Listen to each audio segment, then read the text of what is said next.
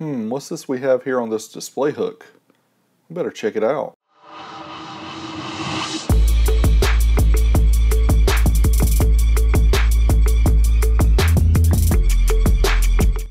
What's up guys, BD Wiz here again. Today we're going to look at another mini amp. This is actually a Nano Class D amp from a company called SounDigital out of Brazil. This is the SD400.1d, the 2 ohm version. You can see this really cool case here. On one end we have the connections for the power, remote, and ground, and also the speaker outputs. And you can see the case here clear. You can see all the components inside. There's a fan in the middle to help keep everything nice and cool. On the opposite end we have some adjustments for level control. We have a low pass filter which ranges from 50 Hz to 20 kilohertz. Yeah, it's quite a range there.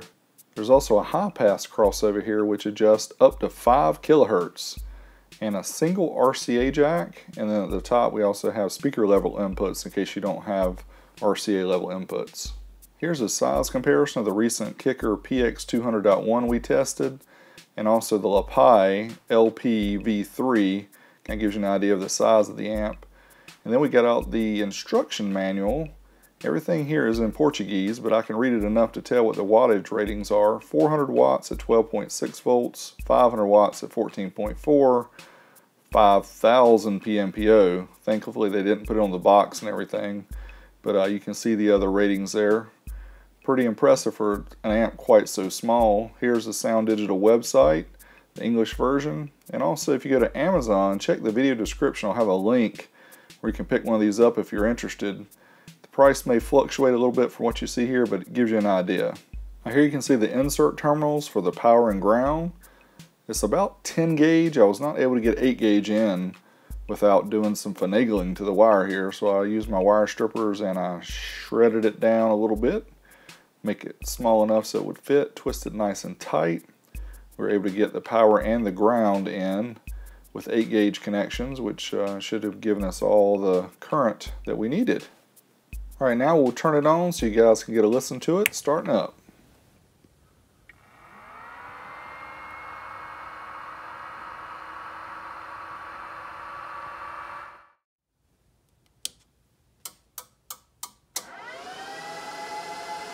Alright, now it's Amp Dyno time. First off, we're going to try the amp hooked up at 4 ohms. It's not rated anywhere in the manual at 4 ohms. Certified 40 Hertz. What you may notice is the distortion light stayed on the whole time. Didn't really count up cleanly. Started it again just to double check, and yeah, we got 204 watts at 4 ohms, 14.12, and we pulled 24.9 amps of current. So next up we tried 2 ohms, and again the distortion light just pretty much stays on the entire time, but it did give us a clean rating of 333 watts at 13.9 volts, 36 amps of current pull. Alright, so now let's do the 1 ohm test, 1% THD 40 Hertz, and see if this amp can do its rated power.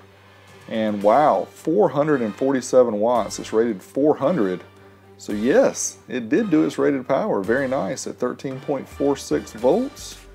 Big 2 thumbs up from Big D. And we pulled 59.2 amps, which efficiency is not so good, but hey, little amp did its power. So let's try uncertified this time up to clipping. You can notice this time we can actually see the numbers counting up. And again, very good. Yeah boy! 476 watts, 13.64 volts. And we pulled 62.7 amps, so efficiency again not so good, but yeah, still impressed with this little amp. So 1 ohm Dynamic RMS, this is a pulse track at 40 Hertz, kind of like a kick drum. That's what I'm talking about. You can see here the inrush current measured by the Fluke, 86.2 amps. Wow! Alright, next up we'll try a couple subwoofer tests here. First up we'll try the JL Audio 8W6s. I have them wired all in parallel. Gives us 1.4 ohms. Let's give it a listen, see what it sounds like.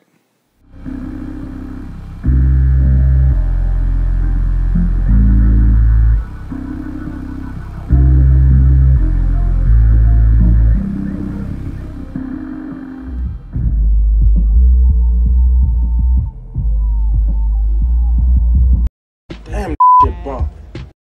Alright guys, so here are the results. You guys just saw the test, so you know what the results are, but I want to highlight the main part here, the 1 ohm 40 hertz test, which again, it beat its rating in all different tests, which is nice. Good job, SounDigital. Thank you for not overrating an amplifier. This one has a big D seal of approval. It's not unusual to be mad with anyone. Alright guys, thanks as always for watching. That's the end of this test. Make sure you're subscribed for more tests coming soon. Big D Wiz. Until next time, I'm out of here.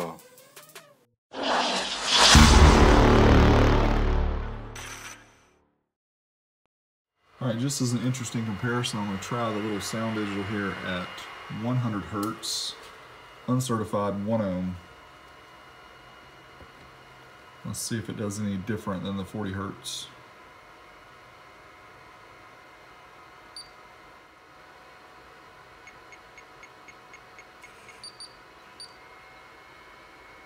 Alright, nice. 515 watts, 13.6, 45.3 amps of current.